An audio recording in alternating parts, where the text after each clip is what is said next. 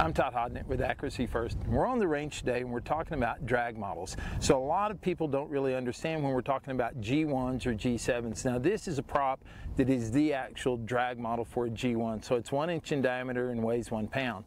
This is a G7 drag model, all right, so the standard G7. So when we look at something and say, well, are we going to compare it to G1 or a G7?